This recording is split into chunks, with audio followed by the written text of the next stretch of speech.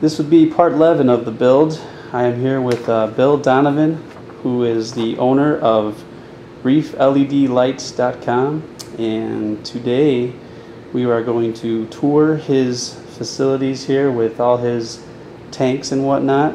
We are also going to go over the parts and material for the build. We're going to explain some common questions of what we decided to do with on my tank. Other tanks can be, their own thing, have their own setups, and Bill here can actually, if you go to his website and contact him, he will email you back, and or you can even get a hold of him on the phone.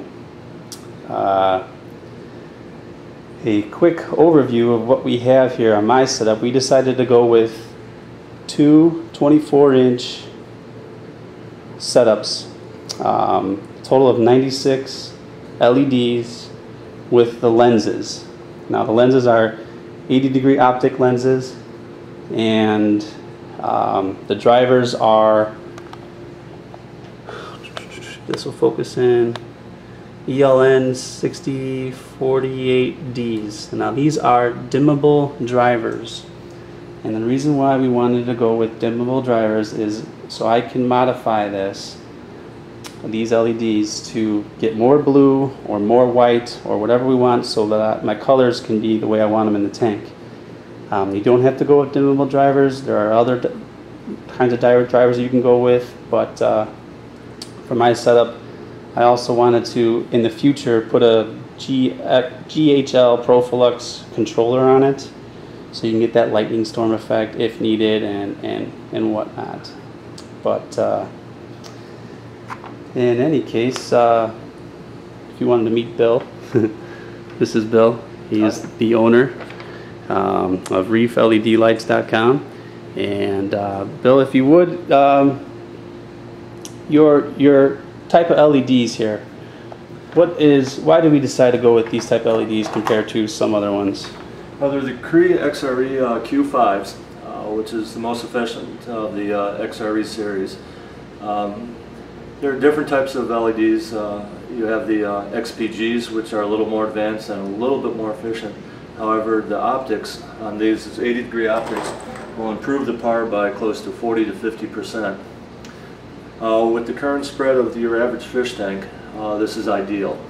Okay. It's not too strong, it's not too light as far as the overall power.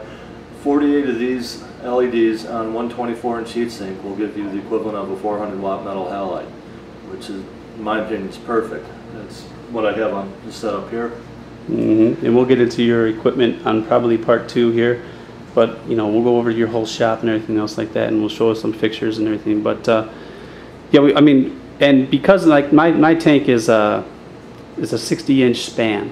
Now we got two 24s, which is like 48 inches, but we're going to space them out, and we'll still have the same good effect as far as... Yes, you'll have the coverage of this with 80-degree optics with the light approximately 12 inches above your tank. Yeah. Will cover around 30 to 36 inches long and about 24 inches wide. Perfect, which is exactly what my tank is. Okay. And with the these specific Crees, the XPG the spectrum is perfect.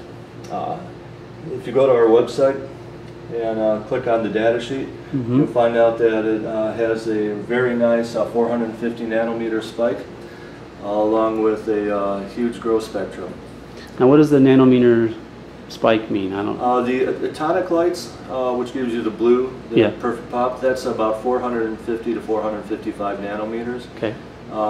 At the ocean depths past 30 feet, that's your predominant light wave. So these LEDs are perfectly suited for growing coral. Very good, very good. And as far as, I guess we could do that in part 2, but or part 3 even. If when we have these all kind of laid out, we will show how to, drill through to go down, how to solder them together, so that people are not scared to do it themselves. And it's fairly a simple process. You do have to learn how to solder a little bit, but other than that, it's pretty self-explanatory, correct, Bill? It's very easy to do. Okay. Well, let's stop it here for now. Wait on part 2 here. We will actually do and go through Bill's setup with this 540-gallon tank He's also got another tank in his rooms over to the left, and then he's got his fish room over to here. So hold on for part 2.